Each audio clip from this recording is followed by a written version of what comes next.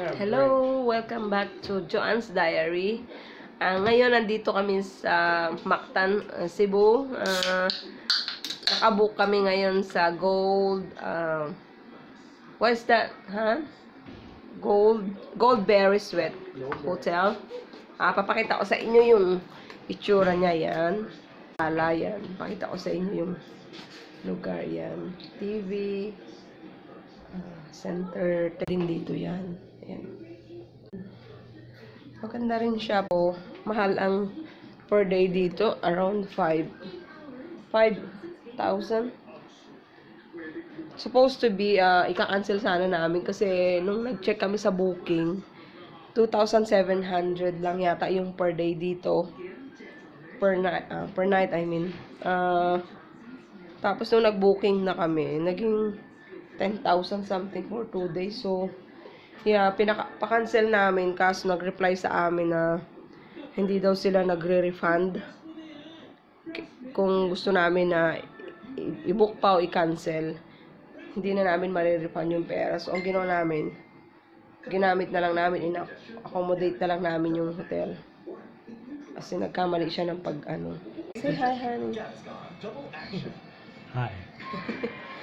Yeah. Mamaya pupunta ka siguro sa Taoist Temple. Kagabi ko pa sinasabi sa inyo, guys. Hindi na kami makakapunta dun sa... Saan ba yun? Ito Hindi na kami makakapunta sa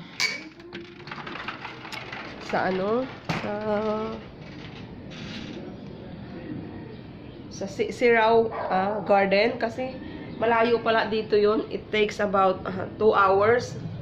So magagahol kami sa oras.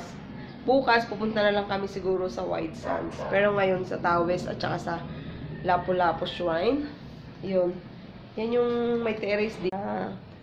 Dahil sabi ko na punta kami kasal nung kaibigan ng fiance ko. Kinasal sila kahapon. Sa civil lang yun. Kaya kami nandito for 5 days. Namasyal na rin kami. Yan yung lugar. Ayan. Kita niyo ba yan? Yan. Gusto ko talaga sanang pumunta dun sa Zero Garden. Bali yung pinapadyak lang.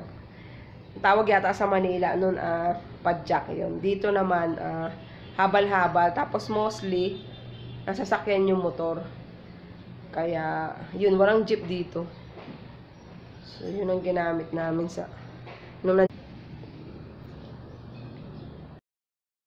Yung Cebu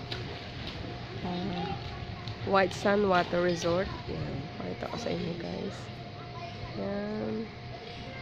Yan siya, guys. Ito yung hotel kung saan kami naka-stay. Yan.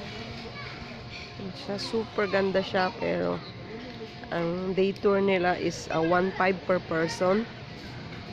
Pag nag-day tour ka, pag nag-booking ka sa hotel nila, it's around 6K per day. So, this is the beach. Ayan siya. Ayan. Ayan siya, guys. Daming foreigner dito, guys. Ayan. Ayan. Meron siyang ayan, may mga nag-jet ski. Tapos, ayan. Ito sa inyo, guys, yung guys. Meron siyang say hi. Say hi. We can't leave our stuff set like that. Oh, yeah. We need to find ayan, ayan. Swimming pool. Ayan, guys. Pero sa yung day tour na 1,500 per person. See you later again.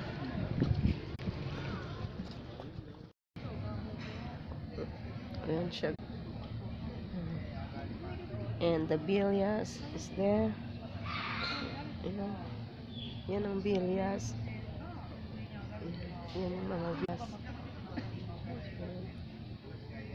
Ayan. 500 day tour. Meron na siyang kasamang voucher for lunch. Yan, ganun.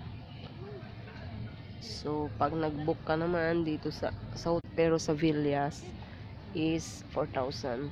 Yan. Yan yung bilyas. Yung sila dun guys, yung may mag-ano ng wedding rito.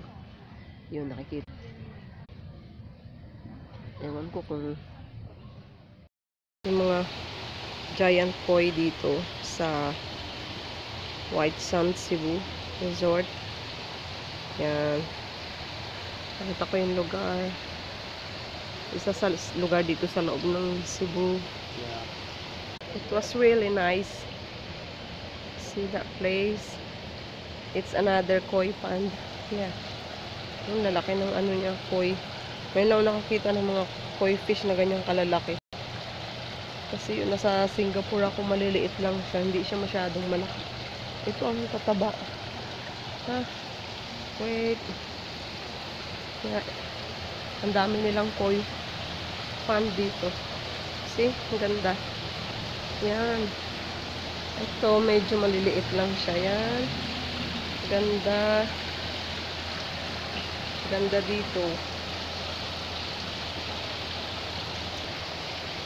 Yan.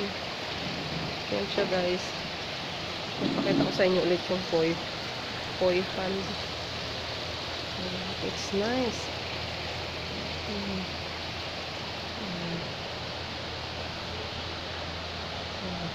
See, nainitan na yung aking asawa. Oh, ang dami. Tignan nyo guys, ang lalaki. Yan. Maswerte daw to sa